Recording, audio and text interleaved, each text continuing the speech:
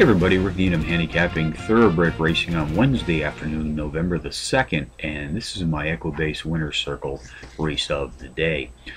Racing in New York, I normally cover on my YouTube videos the Big A Aqueduct opening on Saturday. Churchill Downs, of course, open today for the upcoming Breeders' Cup weekend. I already have my selections for Breeders' Cup Friday online at trackmaster.com. Let's take a look at race 9 this afternoon, folks. 4:38 p.m. Eastern Post Time. It's a 9-furlong route test on the turf.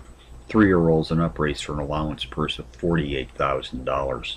Contenders: number 1, Clear Attempt; number 5, Get a Grip; number 2, Reach a Decision; and number 9, Rivendell.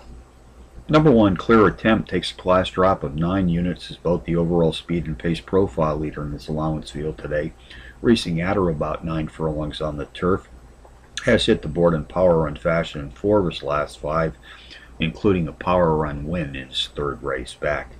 Jockey Jose Lescano and trainer Bill Mott sent him to the post this afternoon on opening day. They've hit the board with 57% of their entries saddled as a team to date.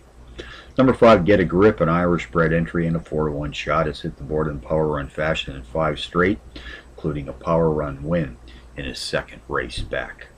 Race 9 summary: number 1, Clear Attempt, tops the contenders list, which also includes number 5, Get a Grip; number 2, Reach a Decision; and number 9, Rivendell, 1-5-2-9 in the 9th from Churchill Downs. Bonus long shots: Hawthorne, race 4, the 9-2 shot. Number 3, it's True Type, Trackmaster Plus Power Pony qualifier, the overall speed leader in its field, sprinting at 6 furlongs on the dirt.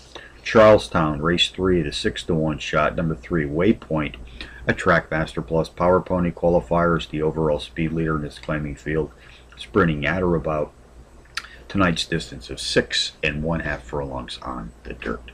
So from Churchill Downs on opening day, as we prepare for Breeders' Cup weekend, Rick Needham for the Equibase Winner's Circle, reminding you as always to please bet with your head, not over.